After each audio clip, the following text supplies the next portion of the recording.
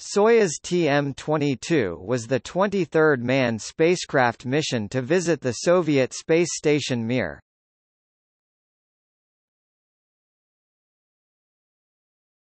Topic: Peru.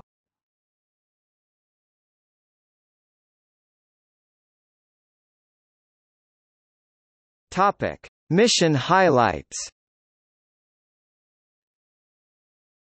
Soyuz TM-22 was a Russian transport spacecraft that transported cosmonauts to the Mir space station for a 135-day stay.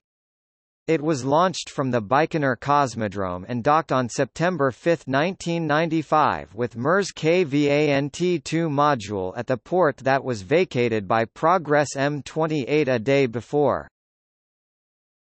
Soyuz TM-22 was the final mission launched on the Soyuz U-2 launch vehicle, fueled by synthetic syntan rather than the RP-1 fuel used in other variants of the Soyuz launch vehicle.